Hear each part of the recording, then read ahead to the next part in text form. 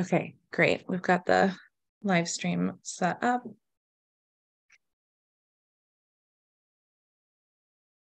It's working. I tested it. Great. I realize the first shot of the live stream will be me like eating and drinking. It's okay. It's always like our face on focus, and I like skip it every time I see it again. Or us when I share the talking link, shit. I always make sure to like fast forward past us. Just like nobody needs to see that. I could actually crop it out, but it would take like extra effort, and turns out I'm lazy. So here we are. All right, we'll just get started in a couple of minutes. So.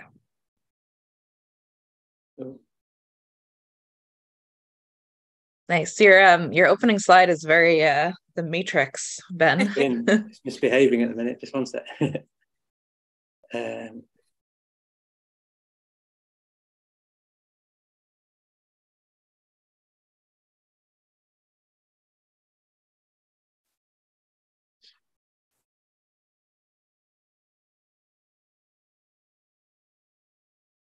Looks great.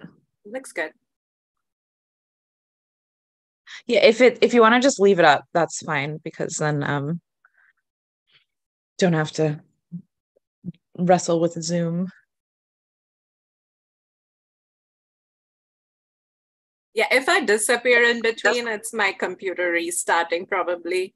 I'm trying to remove the update, but sometimes it's forced on us and I can't do anything about it.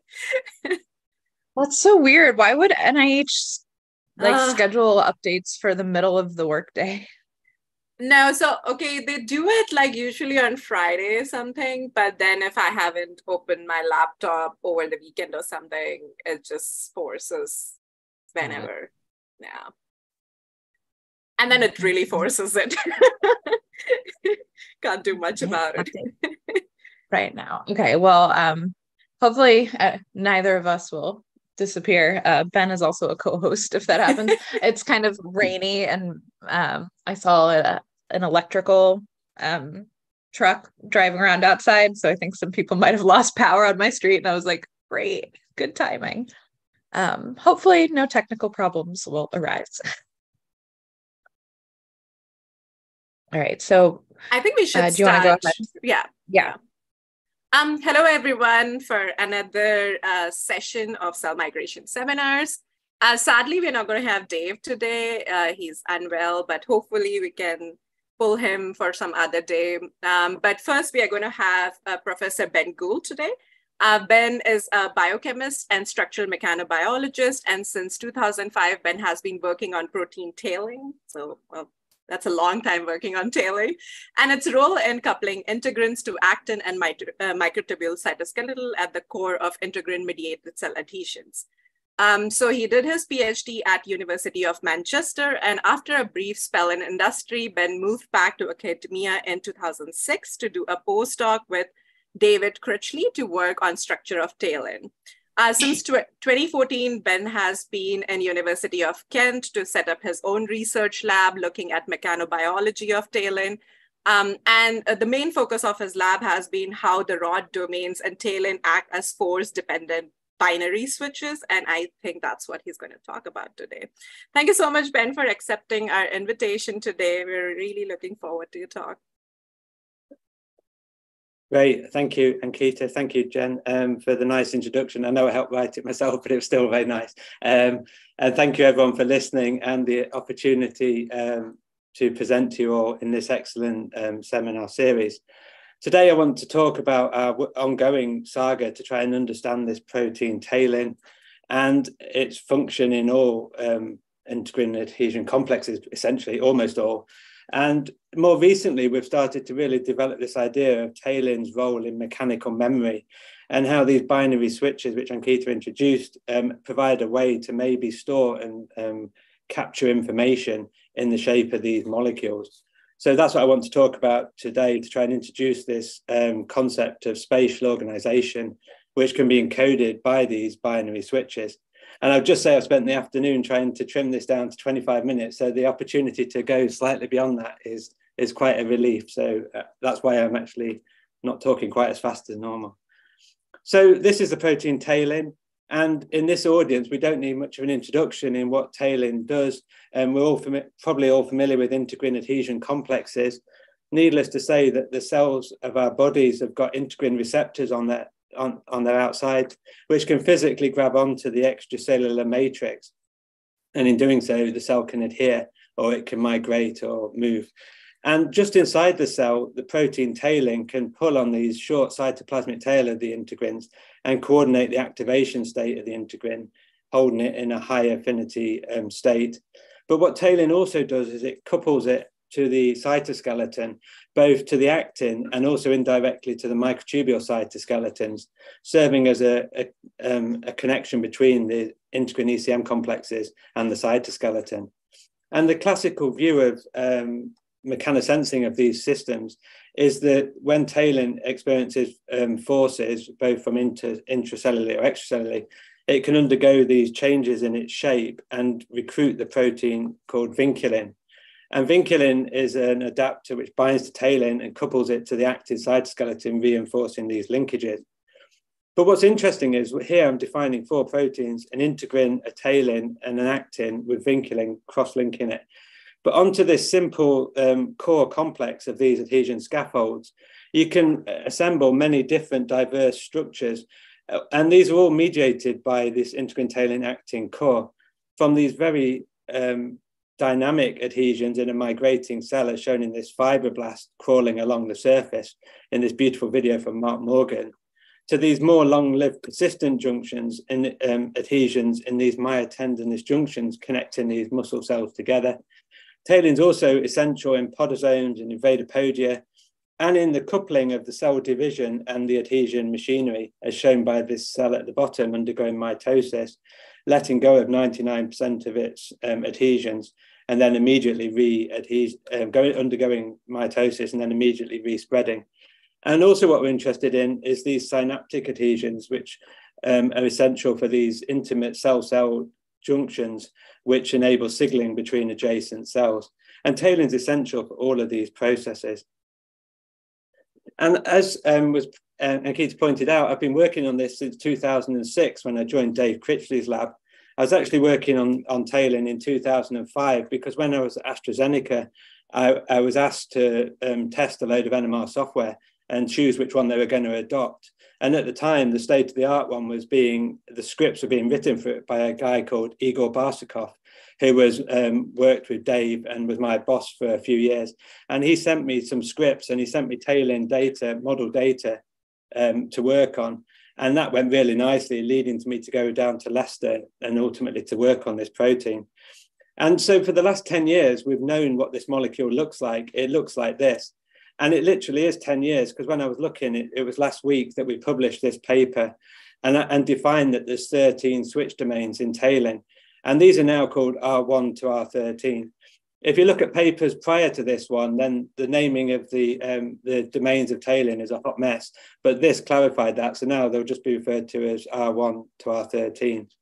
And in this simplest arrangement, the N-terminal head domain binds to integrins, the C-terminal regions bind to actin, and that positions all of these helical bundles in this force transmission pathway. And something which we noticed in 2013, which dictated the flow of my research ever since, was that Talin changes partners in response to force-induced conformational change. And that's the crux of what I want to talk about today. And it's illustrated quite nicely, I think, by this video showing a Talin molecule here, which our initial switch we discovered was this R3 domain, which when it's in this closed compact form binds to this RAP1 effector called RIAM. But then when force is exerted on this molecule, that domain unfolds and simultaneously exposes 2 vinculin binding sites. So you can see that happening here. We pull on this molecule, you cause this transition and you change this signaling. Something which I've not got time to talk about today, although it maybe turns out I would have had time to talk about today, is that this stretching of talin can activate vinculin. It's shown in this video, but this actually happens. You stretch a talin and you can relieve autoinhibition of vinculin. But what I was interested in when I was in Dave's lab, and what I set up my lab to answer, was how much force is required to unfold the R3 domain to cause this conversion of mechanical force into a biological signal. I just want to take a brief sidestep just to quickly acknowledge Sam Barnett, because over the last year, we've been working a lot to model these structures and to actually draw them and visualize them. And he was central to making these beautiful videos, which I'm going to show, which I think are very instructive of what we're talking about. But the question was, how much force is required to open that R3 domain of talin to cause that change in biological signaling? So I emailed Mike Sheets in Singapore, and he put me in touch with a professor there called Yan Ji in the Mechanobiology Institute. And ever since that first email, we've become really good friends, and we've really done some, I think what is cool, you'll see what you guys think, but to try and work out what's going on here. And the initial experiment which we did was to take 3 of these domains of talin and attach them to the cover slip of a microscope, which then we, via the N-terminus, and then via the C-terminus, we could attach that to a magnetic bead, which then allows us to use a permanent magnet on a magnetic tweezer deck to pull on that bead and exert physiologically relevant forces onto these molecules. And when we do that, when we stretch these 3 domains of talin, what you see is that as the force increases, do you see my cursor? Yeah, I do. You do? It's tiny, okay, but yeah, I do see it. As the forces on the molecule increases, this molecule gets pulled taut. But then what you see is these large jumps in extension. And there's 3 of these. These are these talin rod domains unfolding independently. And I would have had time to show you, but the R3 domain has got this, is the initial mechanosensor, is this domain here. And we can show that's the case because we can make mutations in R3 which stabilize it and shift this initial folding step. So this defines all 3 of these domains as switches because they open and then they close when force goes away. This is 6 cycles of the same thing, stretching it to spaghetti and then letting go, and it immediately resets itself. And then we wanted to expand this to look at the whole of these. Having found 3 switches, we wanted to see what all 13 of these look like and to look at the complete mechanical response of this molecule. And when we stretch the 13 domains of the talin rod, we get this panel here. And this is still mind-blowing to me because it's, even though we've had it 7 or 8 years, that it looks, it's this complicated, but also this robust. And what you see when you start to increase force is you see R3 unfolding first. That is the initial mechanosensitive responsive talin. But then what you start to see is this step-like behavior as these domains reach their force threshold and unfold independently. So this shows that each rod domain is a mechanical binary switch, and each step corresponds to a single domain converting from a folded state to an unfolded state. And because we have ligands for most of these in the folded and unfolded states, each of these steps represents a domain mechanosensing and changing its biological signaling in response to force. And there's a hand up. Do we answer questions as we go? Or? Yeah, would you mind? I think Claire has a question, if that's okay. Hello, I just Claire. Wondered if those. Hi, Ben. Great to see you. I just wonder if those go in a similar, specific order that unfolding. Yes. No, it's a good question, and sort of. So these ones in this R3 always goes first. These ones about 8 to 12 piconewtons. It'll always be one of those goes second, and these really stable ones are always really stable. So within the order which it unpacks, there's a bit of stochasticity to which one of those in this pulling end to end. But obviously, when other things decorate this and different forces load on it, then they will, I think they'll be in a very specific order. So they are in an order, but you couldn't tell which of those 3 would go next. It'd be one of those 3. That answers the question. So this leads to a framework we've been trying to develop to understand mechanotransduction and mechanical signaling through these integrin adhesion complexes. And this notion of talin serving as a mechanosensitive signaling hub, and where it can recruit different molecules depending on the status and the shape of that individual molecule. So here I'm showing a low force condition where all of these domains are folded, and you recruit a certain subset of signals, and there's a binary pattern of 4 folded domains, and the readout is this assembly of these molecules which decorate. And then if there's a contractility event, a signal comes in, switches on the motor proteins, that can pull on this protein, and then the weakest domain in that order will unfold. It will displace the signals on the outside, but recruit things like vinculin, which reinforce these networks. And then a subsequent contraction will change that and update it again. And the readout will be these altering signaling complexes which form. And this led to, when I looked again, this is how quickly time flies. This I thought was last year, but it was actually Christmas of 2021. We started to put all this together into one of these, my favorite series of review articles, An At a Glance in Journal of Cell Science, where you try and conceptualize the whole idea into a poster. And this is a blatant sales plug, but if anyone would like a copy of these, we got sent loads of paper prints. I'd be happy to send them out, and just drop me an email. But on this poster, we started to summarize all of the different ligands which we've got, which are interacting with this. And this is an abridged list because these are the ones which are published. But what you can start to see is each of these domains is switching on and off different functions as a function of its shape. And because you've got this massive network of competitive interactions combined with the switching of 13 binary switches, this is really complicated.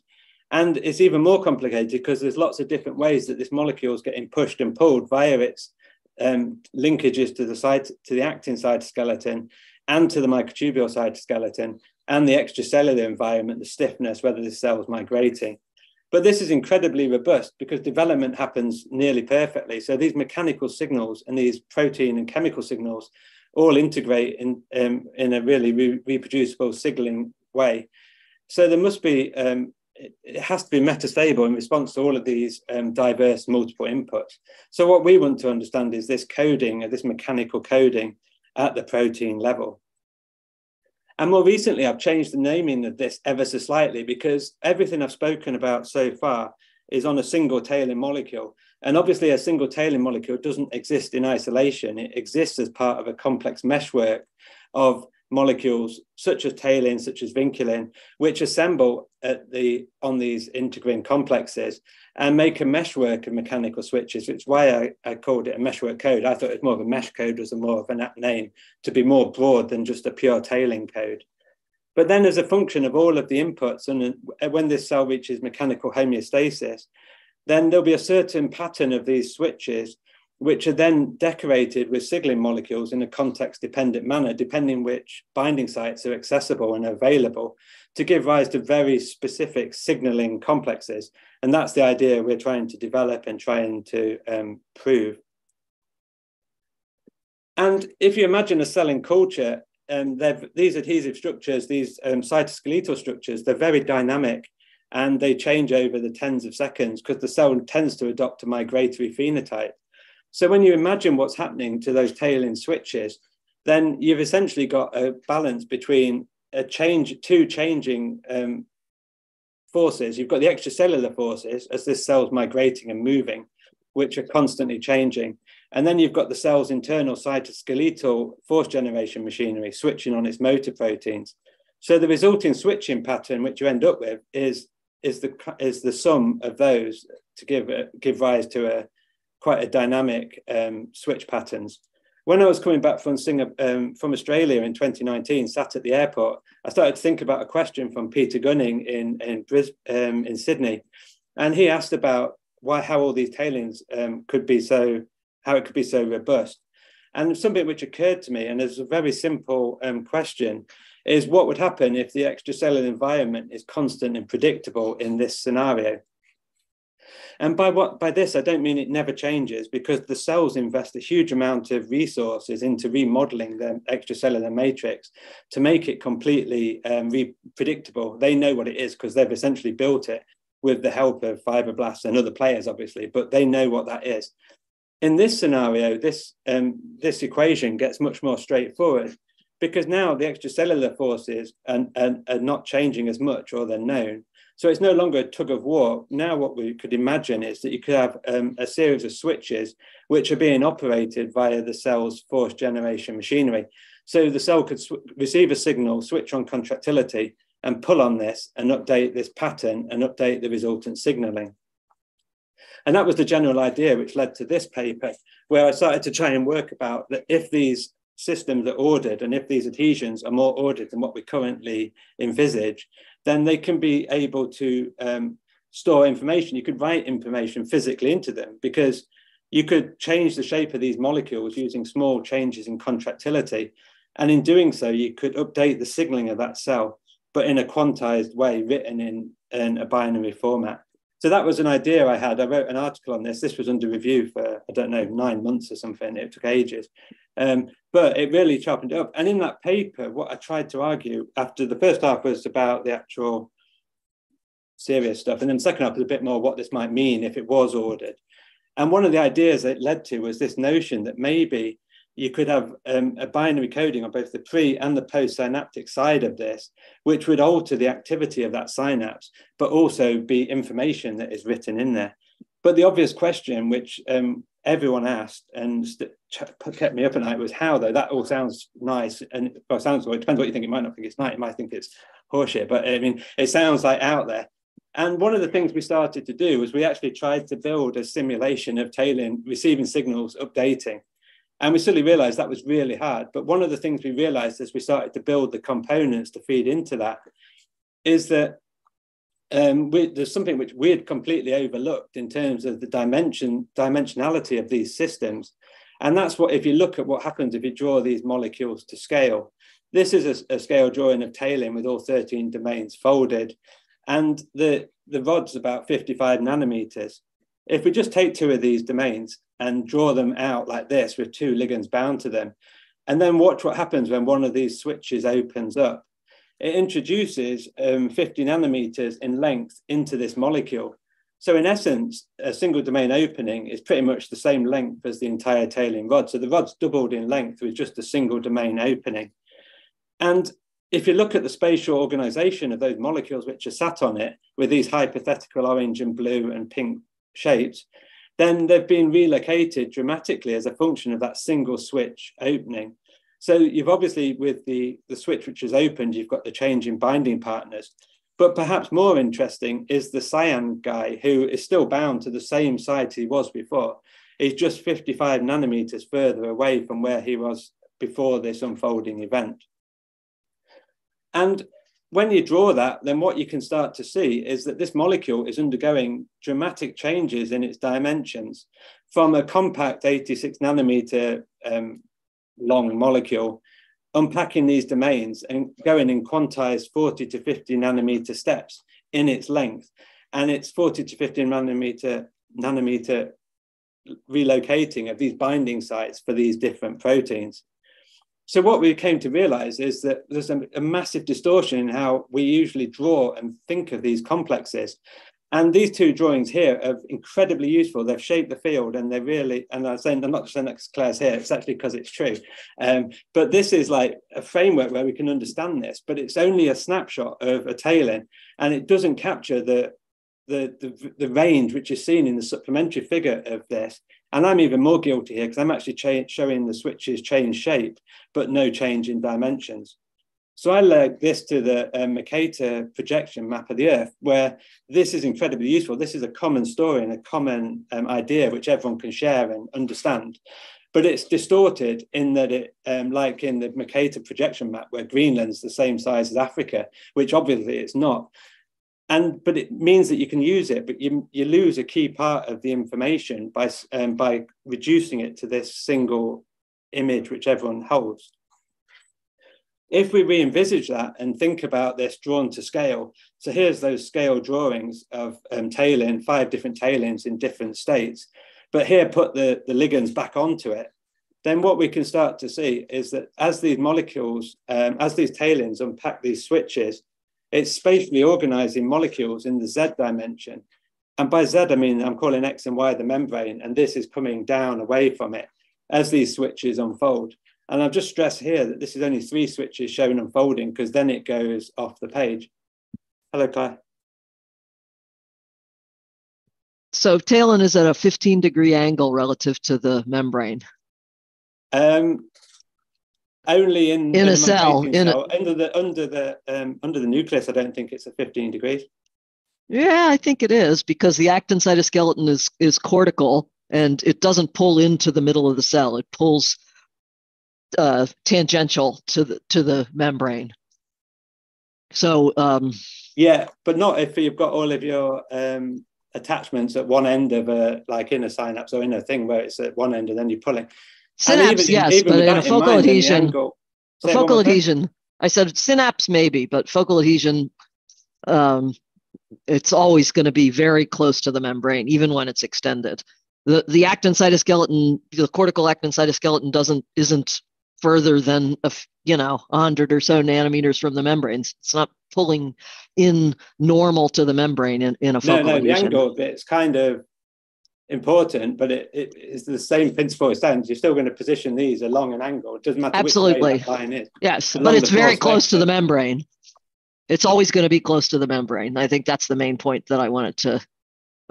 If it's a focal adhesion, it's going to be basically normal, being extended along the membrane, because that's the force vector. It's not into the middle of the cell. Yeah, well, maybe we should chat offline, because I think the interaction of the localization of where Kant goes around these and the lengths, how far it can reach, indicates that it's going further into the cell than just a straight up 15 degrees, because you physically localize these molecules to the edge of these adhesions as a function when it binds, when they get stretched out. So I don't think it's coming down at 90 degrees vertically up, but I also think that 15 degrees is only one fringe case of it. Okay. And we have a question in the chat that seems potentially relevant to this discussion. It was from a few slides back when you first showed the different dimensions of the pulled out Talin. And so Aaron Cram, it says, very cool.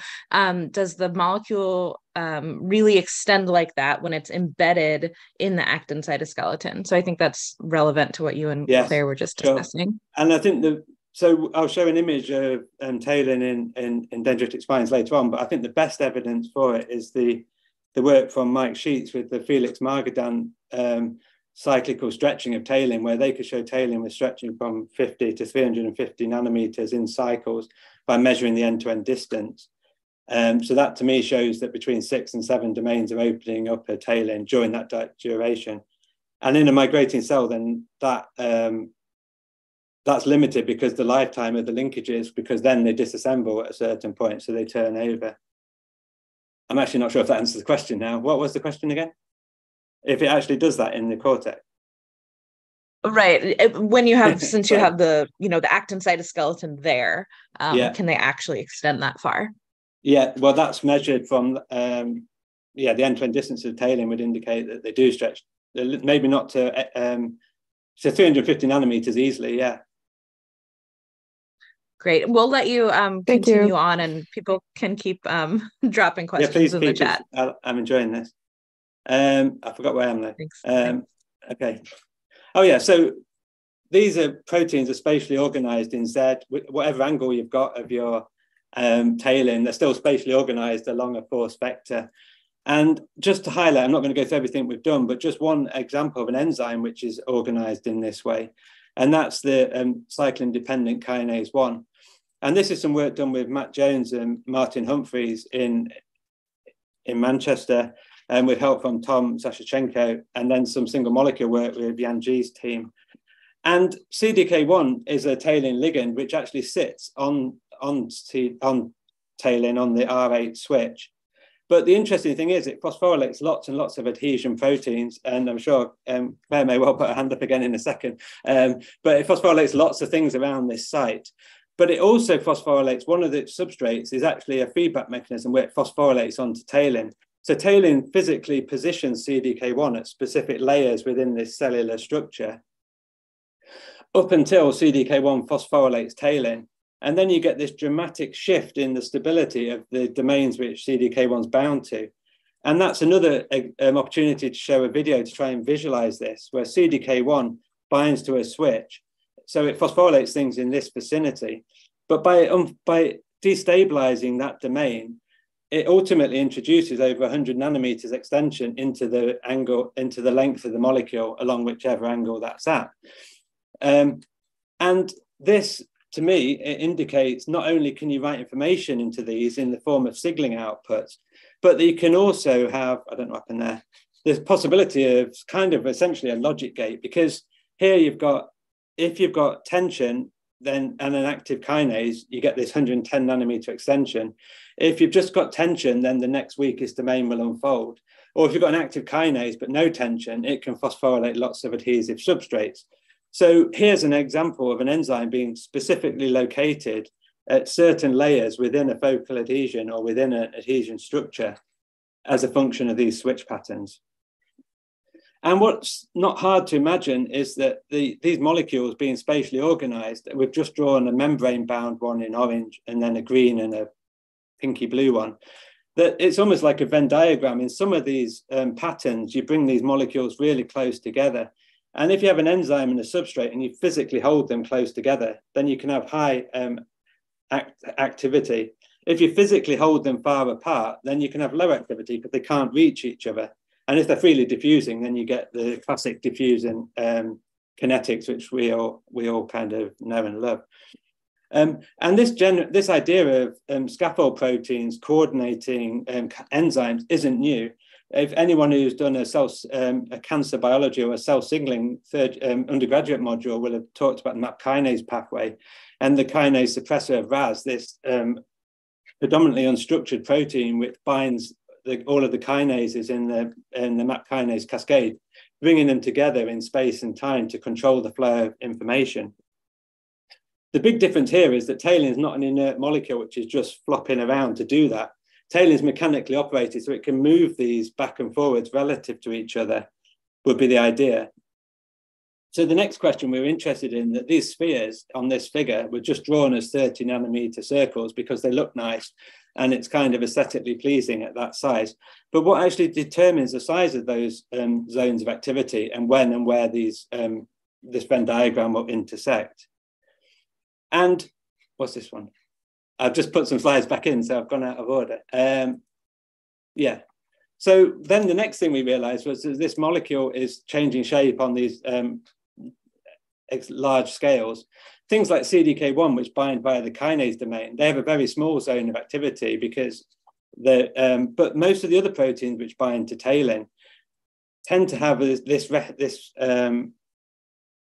mode of binding where they have a binding site, a Talin binding site, which is separated from the rest of the molecule by a large unstructured region, this spaghetti which everyone sees in AlphaFold. And then the enzymatic domain is at the other end of this. And what that kind of does is it means that each of these enzymes which have got a tether in this way are tethered to a certain location in the cell. So this one is an enzyme we're working on at the minute. This is bound to a domain, and then it's got its unstructured linker. And then that enzyme, enzymatic domain, is free to operate anywhere within this sphere. And this is exactly the same as this goat in a field where he's tethered by this string and this stake, and he'll eat a really tight circle of grass, the length of that rope around that center point of the stake.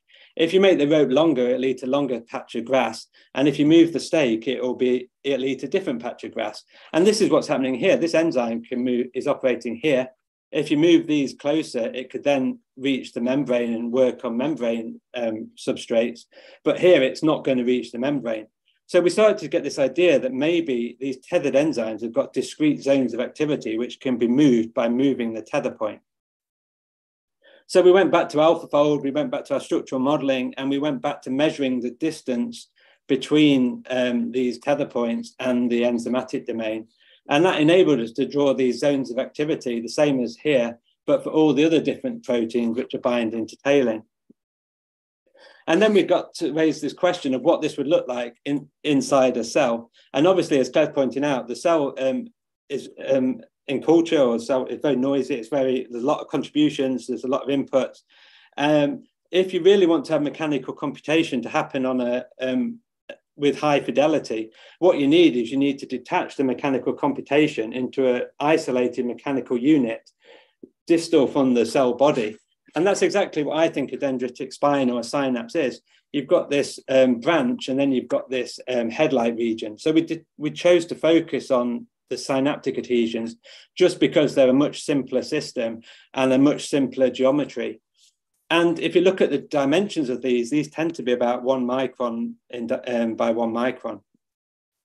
So now if we go and draw these to scale on the same way that we've drawn Talin to scale, then what we can see is that Talin is shown in the fully O state and then the fully 1 state here, fully closed and fully open. You can see that Talin easily spans the length of these spines, these mechanical units. And here I've drawn on, we modeled on all 11 vinculins to show where they will dock onto this. So what you can immediately see without is that this Talin, as it opens and extends out, it layers across this unit with these binding sites positioned at fixed locations away from the integrin attachment sites, which have been reported to be around the edge of the postsynaptic density. And now we can take the zones of activity, which I mentioned on the previous slide, all drawn to exactly the same scale, and we can start to lay these onto this. And what you can immediately see is, depending on the switch patterns, you spatially organize these molecules in Z, coming away from the top of this thing, of this spine. So they're moving, as you open these switches, you spatially organize these and separate them out and resolve them in Z. And as these patterns change, you could update and reposition and reorganize these molecules. That's the general idea. And this is something we're desperately trying to prove, because I think that if this is true, then this would really explain a lot, and it would point to this binary coding running a lot of neuronal activity. And what you can see measuring the length of Talin is that they are much longer than at rest. They're stretching to 300-400 nanometers. So coming a sizable distance down each of these spines, all in one direction. But this led to this idea and this thinking about this, that you could kind of imagine that within a spine, but also within any cell, you could imagine that all of the molecules could be separated into 3 sort of types, 2 ordered and 1 disordered. You've got things which are physically attached to membranes or to organelles, which are static relatively. And then you've got things which are freely diffusing. And then you've got another ordered component, which is being physically moved by these switches opening and closing, recruiting to specific locations in Z. So then you can imagine that you could have a scenario where you have a static component and then you move the other layer up and down relative to it by switching on the motor proteins and switching on contractility and reorganizing these synaptic scaffolds, which don't have to just include Talin. There's other synaptic scaffolds are available, but Talin is the only one which has got these 13 binary switches in order. But then you can start to imagine that you could look at a dendrite, which has got 100 or 1,000 spines on it, and each of those spines has got different activity. And if you look with a microscope, they all look exactly the same. But here you could imagine that by spatially organizing these enzymes relative to each other, then some of these combinations might give rise to high activity where all the enzymes are lined up. So you go, and some they might be held apart, which means that they'd have suppressed activity. And this would be an idea we'd think about, where a signal coming through the synapse, switching on the motor proteins, would pull specifically on the one it was stimulated, because that's where the motor proteins are switched on. And that's experimentally shown by others. But here, that switching on of the motors would pull on these scaffolds and update these patterns. So the analogy which we use, which is really nice over this side of the pond, but isn't good for all the ones in America, because you tend to have automatic transmission. But in my car, we've got a manual gear stick. And the way that a gear stick works is it moves the mechanically operated part of the machinery relative to a static part of the machinery. And in doing so, it changes the transmission through that gearbox. And that's kind of what we're trying to test is happening here, where you're changing the transmission by organizing these components relative to each other. And then you'd update this by physically sending signals, which would then change the weight and change the activity of each of these spines independently. And if you could get on board with that, that you could imagine a mechanical way to dial up or down the activity of a synapse, then by writing information into it, then you could imagine that you could write huge amounts of information in binary format in exactly the same way. You send a signal, you switch on the motor proteins, and you update the register of these switches, which then changes the flow of electricity around that circuit.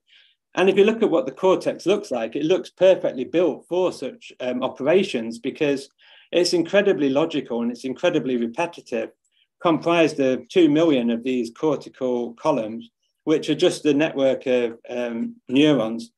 And these teardrops, these little red teardrops, pyramidal neural cells, they can have up to 60,000 different synapses, where they're intricately wired to all of the other neurons in this layer. And then they have trunk wiring back to the hippocampus and the memory control center. And what's interesting to me is that this is an arrangement of synapses. If you could imagine, you could dial these all up or down as a function of signals. You could physically write information into them. And what's striking to me was, if you look at as we've tried to develop and optimize data storage in silico, so we've now got terabyte disks which will fit on the end of your fingernail. The way that we do that is to have many, many identical repeating channels, each repetitive, they're all exactly the same, but each one given a specific address, so you can write specifically to that site. And then you call it back by the flow of electricity back through upon calling it. And I think that this indicates a way to write information. And just to finish up, this leads to this idea that everything we do, everything we see, listening to this, but everything from the minute we're born, triggers the sensory neurons and send action potentials into this calculation. And it would just tune the weights of all of these synapses by just pushing and pulling on these switches, which may or may not be true, but I think it's extrapolated based on this core principle of these memory molecules, which are being controlled via signals switching on contractility. And I like to think, and I like to argue, and this is philosophy, probably mathematical philosophy, if that's a thing, that you could write from the minute that the brain's developed in utero, it could start to be written with information based on the uniqueness of that animal's life. So it optimizes that individual for its own circumstances. So just to finish and to ground it back, and if I've got 1 more minute after, so much as one thing quickly, this is quite wacky, but it's also based on experimental data. We can physically show that talin's a memory molecule. We can physically write information into it using small changes of force, and we can read it out by looking what's bound to it. And it's present in every single cell pretty much in our body. And if all of our cells are mechanically synchronized, you could kind of imagine that this is a machine code. All of the cells have got switches all over them, every single organelle, the nucleus, the cell, they've all got binary switches. So you could start to imagine that this is we're binary creatures, is what I'd like to put out there. But just going into the brain, I'd just like to say that I reckon that this is the physical location of data storage in animals. You write information into the shapes of the molecules in such a way that you control the flow of electricity. And that sounds wacky, but to me, what I like most about that as an idea is it's completely consistent with all that's known about electrochemical signaling, where the circuits and the electricity goes round. But the difference here would be that the actual information processing and storage would be happening on the mechanical layer under the hood, and it'd be read out by looking at these changes in electrochemical signaling. And because everything's getting converted into a binary format, I think that indicates the read-write memory system. So I look forward to getting shot down on that. But I think that's basically an extrapolation of what we're physically seeing on these individual memory molecules. And I think that enables for classical computational information processing systems and some sort of mechanical supercomputer. So I'm going to finish there, but if I'm allowed 2 more minutes, I'll just show something afterwards. But I really want to thank a few people, in particular, Yan Ji in Singapore. This has been brilliant ever since that first experiment, that first email. Every single experiment which we've done since has just opened up this whole new way of looking at things and everything. So it's really exciting, and it's an ongoing, and the stuff we're doing at the minute is just, yeah, it's brilliant. Sam for making these videos, which have been so helpful for showing this. Martin Schwartz and Nick Brown, who have been constantly challenging me and telling me pulling on the reins a little bit, which has been very helpful. The guys in the lab and everyone else who's collaborated to this. And I just want to finish with this. I did have it in the talk, but I wanted to just flag it here because it came out in this month's Journal of Cell Biology. But just to indicate that we've discovered that there's an extra exon in the Talin-1 gene, which has been missed for the last 40 years. And it's really important because it changes the switch pattern which form, because it destabilizes two of the switches at the start of the Talin rod. And just as for everyone who's working on Talin-1, and I assume there's lots of us, it's essential, I think, to check which version of Talin-1 your cell type is using, because they behave completely differently and respond to drugs completely differently, depending which version of Talin they are using. And if you work on pancreatic or skin cells, then Talin is exclusively the long form with this new exon in it. So that's just as an FYI, I suppose. And thank you, everyone, for listening. Thank you so much, Fantastic. Ben. That was amazing. I'm going to digest the fact that I'm a binary creature.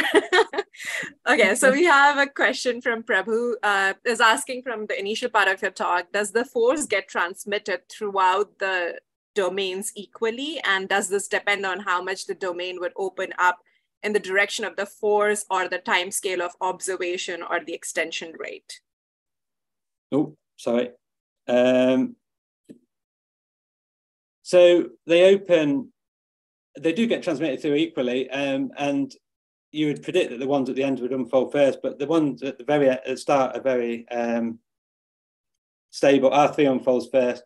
But then the other complication, what we're currently trying to do with G is, what we've worked out here is the switch patterns we form with pure end-to-end pulling, which is really important.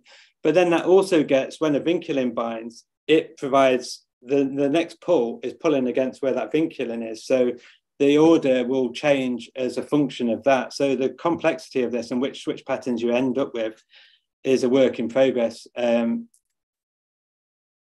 And I don't know if that answered the question, but one of the things we're really keen to do is to measure that, see what states these are in. And we're developing probes now to actually read the shape of these molecules so we can see what we've got. Okay, fantastic. So we'll just go through these, what's in the chat. And also, as usual, if people want to raise their hands and ask their questions themselves, I'll encourage them to do so. So we have another question from Aaron Cram asking if stretching reveals enzymatic cleavage sites. There are reports of that, yes. And it wouldn't surprise me at all if that's the case. There's a report of a calpain cleavage site in the R10 switch. I've not seen if that was followed up on, but yeah, it would definitely indicate that you could expose binding. You would expect it, because if you imagine you expect if you stretch it 600 nanometers, say, there's a lot of hydrophobic stuff there. There's a lot of conserved regions.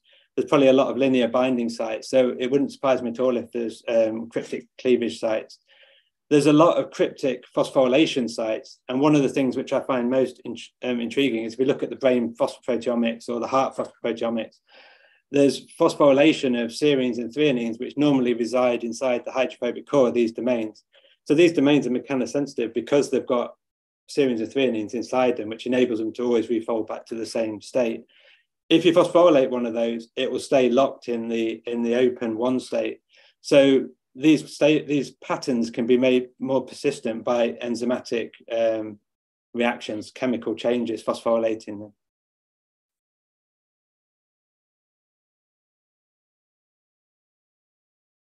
If I'm next in the, I think I'm next in the chat.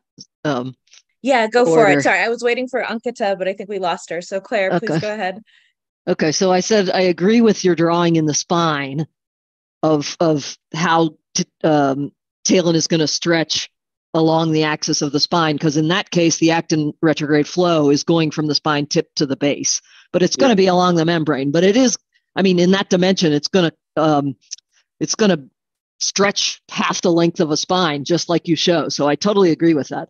But I'm thinking about the idea of binaryism when you have an ensemble of thousands of molecules that are all in different states of, I mean, if you frap Talin in a mature focal adhesion with shitloads of force on it, it's still binding and dissociating on the order of seconds, right? So any one talin in there is going to be going in there, getting stretched to some amount, and then dissociating from the integrin and the focal adhesion and coming back. So it's like this drawing where everybody is a distance from the membrane.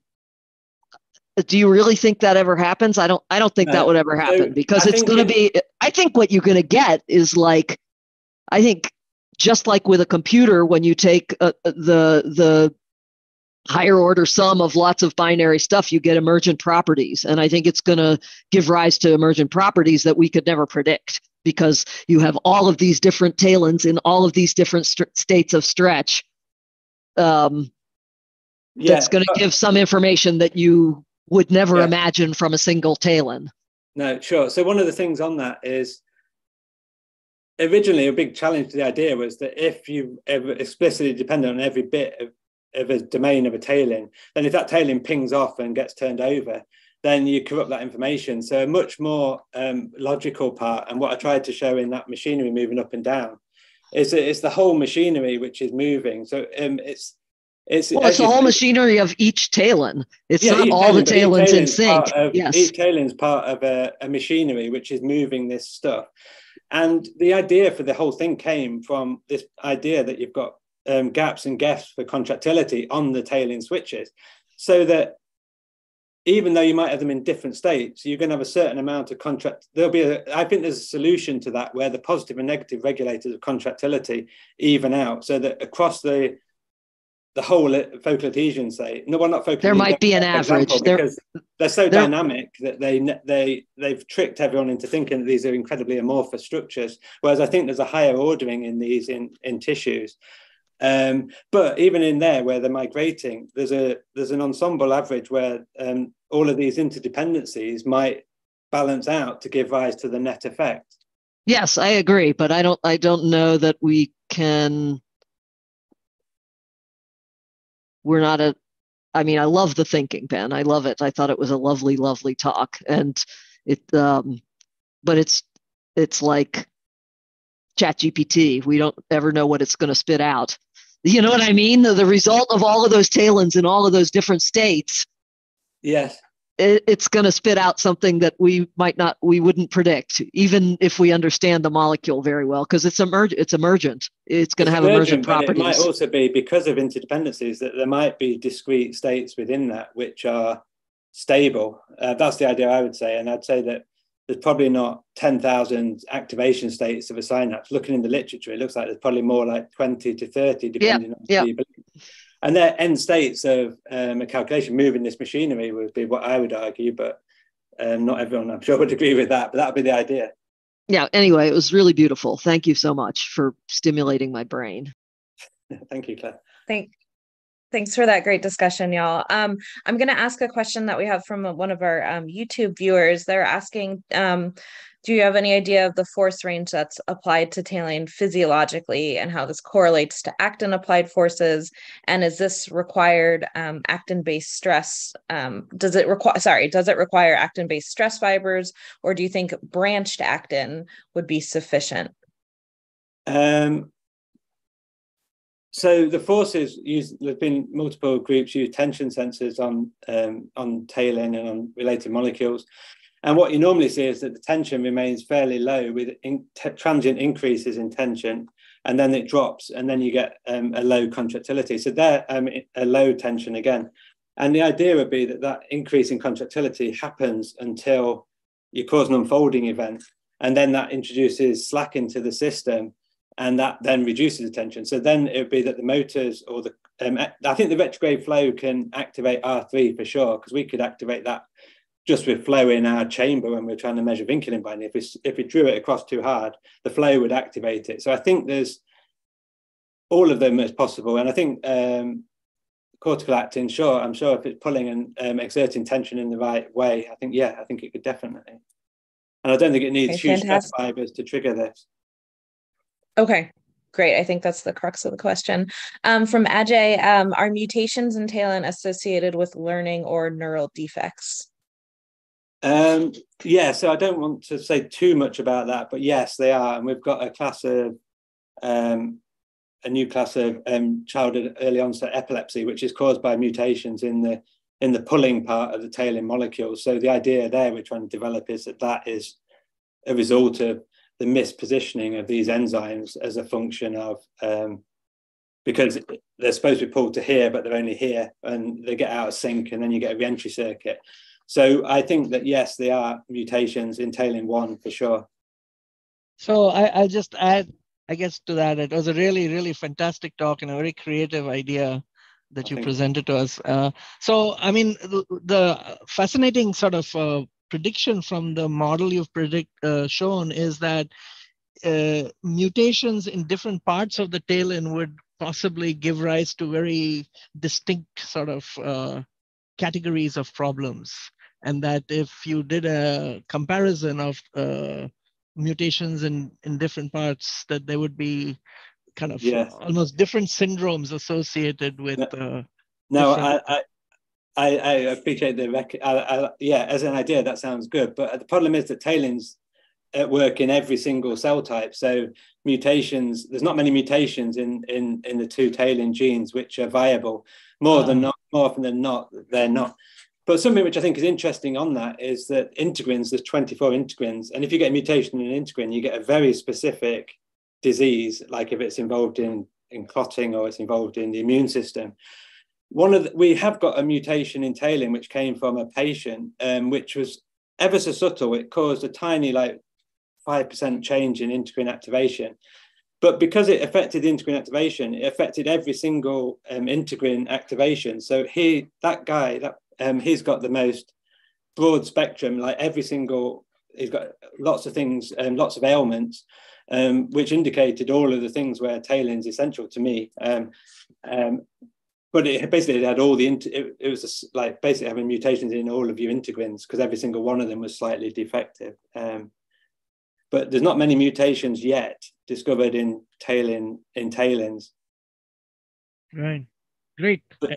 Amazing. Yeah, thank you.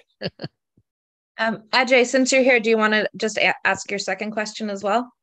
No, I think it was just a comment. I just liked Claire's idea about the emergent, that she would expect emergent properties based on the collective state of all the different. I thought that was a cool idea. Yes. And the timescale. Great. Then, yeah, the timescale question. Do you see that, Ben? Oh, yeah, that's right. I forgot about that. I'm being nosy and looking ahead. Yeah, I think the timescale. I think as soon as the tension's sufficient, a domain unfolds instantaneously. But with all of these cell signaling pathways, and like with growth factor signaling, you get immediate effects and then longer term effects. Once you set the ball in motion of a cell signaling cascade, the timing becomes sort of secondary, because as long as you activate that receptor, which activates that gap, which then activates that whatever and gets contractility switched on, then you triggered that, and then it can pull and change that for future. So the timings have all to be worked out.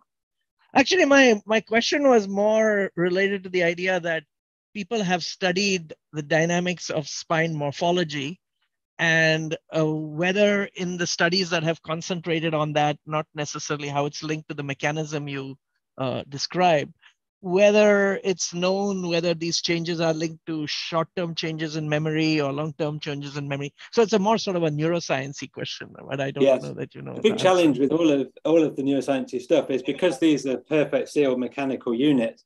The second we detach them and look at them outside, the mechanics, the perfection's gone. They start to just fizzle out and melt away. It's really hard to visualize spines because they don't want to exist until they're in that perfect sealed mechanical unit. But we're trying to collaborate with neuroscientists to look at some of that stuff and to actually link this from a nice idea to a neurological function. Great. I loved it. I'm going to recommend you to the neuroscience series at the NIH. Amazing. Thank you. Awesome. All right. So we're definitely going to go past the hour. Are you okay, Ben, to stay on and keep answering questions? Sure. Yes. Okay, great. Do it for 20 minutes. And I guess you owe Dave a I don't know, a coffee or something for I spiked getting his coffee sick last night. Our next question's from Mehmet Sen, wondering if you've observed refolding of Talin domains after stretching, for instance, in molecular tweezers, and if so, molecular tweezer experiments. If so, have you observed refolding in cells? Yeah, so they definitely refold with high fidelity, because all those images I showed were 6 or 12 cycles. You can pull and open and close them all day long on their own. Interestingly, if you add in vinculin, and particularly constitutively active vinculin, then you can open it, but if constitutively active vinculin binds, it never lets go, so then it will never refold. And we can measure that.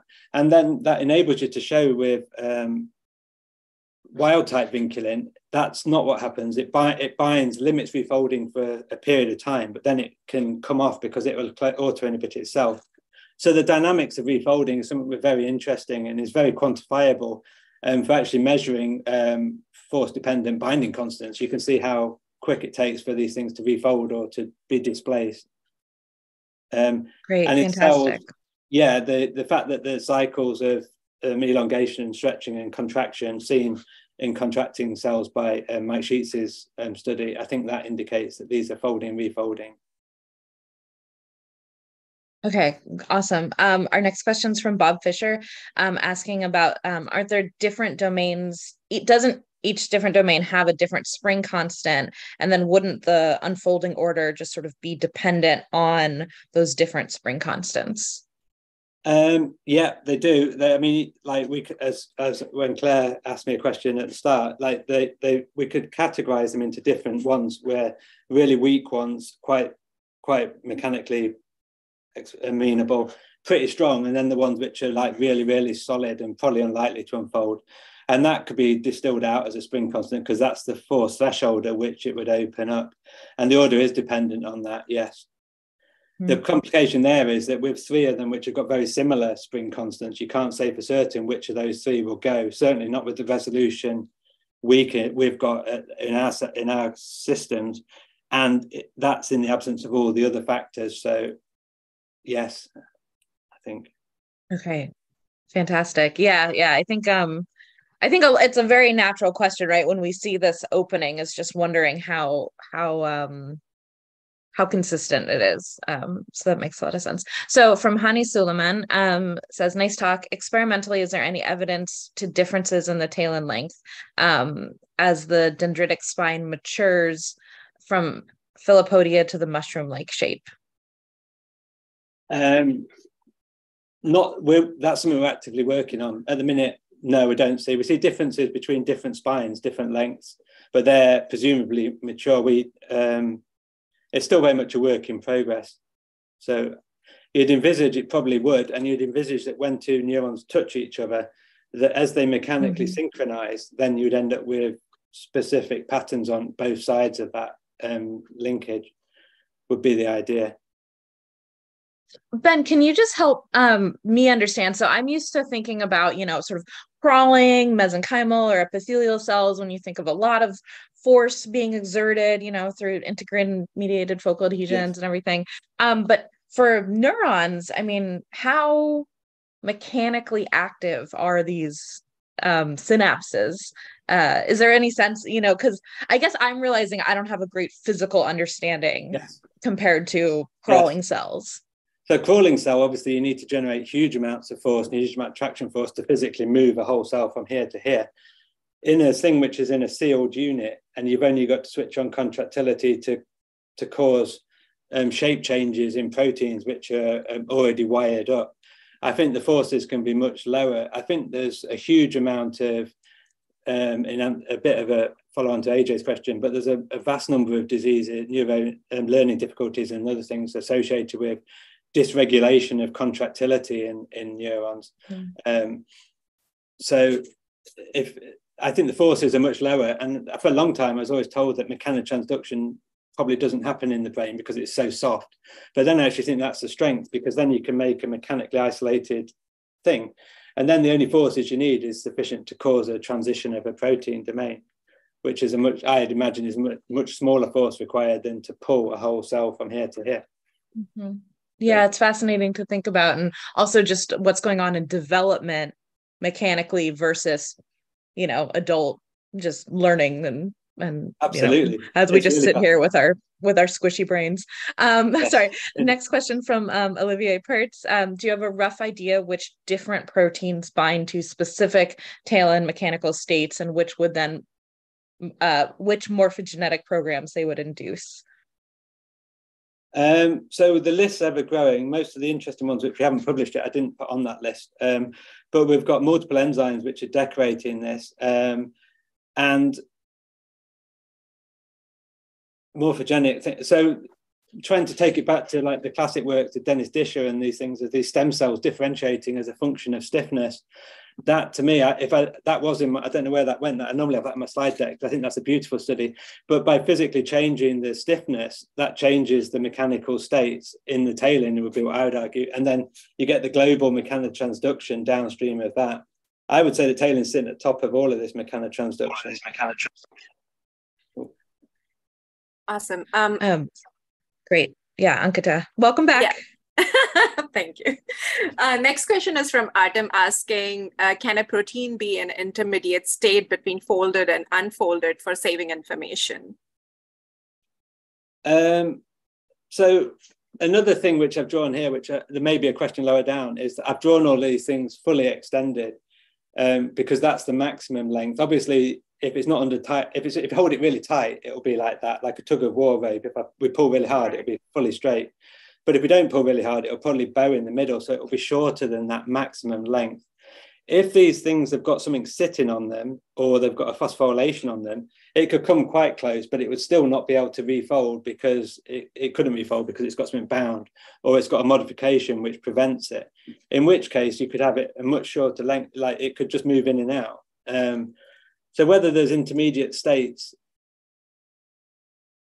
the good thing is here, I think you could say with quite high certainty that there might be different states once it's open, but it's either folded or it's unfolded. So I think there's two states at that level.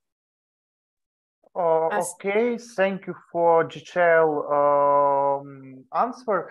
I started to think that one of the first computers that were developed, they use not binary systems, they use a triple system. I mean that each has three states, for instance, -1, 0, and 1. And due to this reason, I asked this question. Maybe in biology also, each can be used not binary system, but some another system for saving information. Yeah, of course. I think in terms of the actual Talin and the switches, I think that they're two-state, but then there's 13 of them. What we don't talk about here is the direct connections to the nucleus and the mechanotransduction, which comes from synchronizing these different systems together. So there you could easily have different higher order states, which are, yeah. So I don't know is a very short answer, but yeah, interesting idea. Mm-hmm. Okay, thank you for answer. I think next question was from Dhanur, if you're around. Wanted to ask the question. Perfect. Yeah, thanks, Ben, for the talk. So my question is, how does the mutations in Talin bring about aberrant cellular fate specification at the time of neurogenesis? So I say it again. So how do different Talin states? No, if there's a mutation in Talin, in Talin protein, do you think that there would be aberrant cell fate specification during neurogenesis? Yes, definitely. I think if you've got no Talin, then you don't even get past embryonic day 8. If you have got Talin, it will be mutations in. The fact that there's very few which make it to birth, you probably lose a lot of them by failure at specific morphogenic stages, which don't complete, and then it doesn't continue.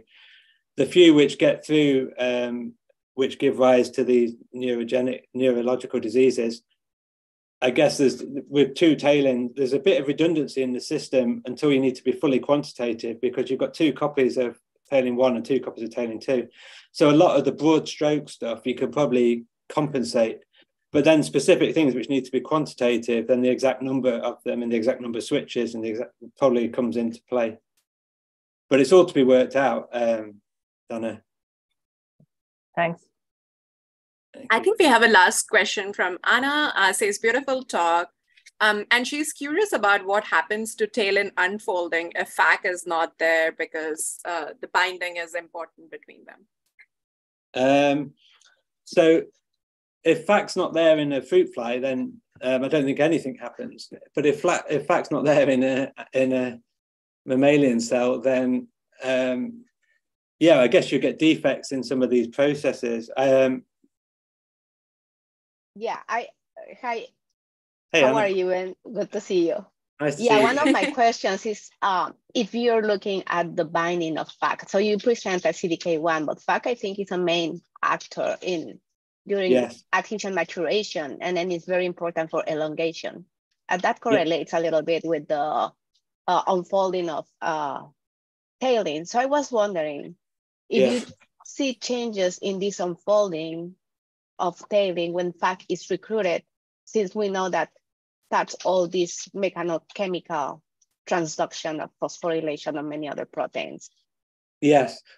So I think that, you're right that FAC's really important in this. And I think tyrosine phosphorylation at the early stage of this is really, really important.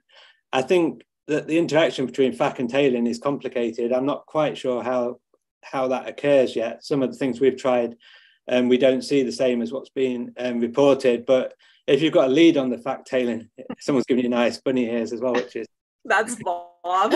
I mean, if you've got a lead for how FAC binds to Talin, which we can do ourselves, I'd love to test that, because that would be interesting, and that's what we're trying to get back at now. So you will point that probably FAC is recruited by vinculin?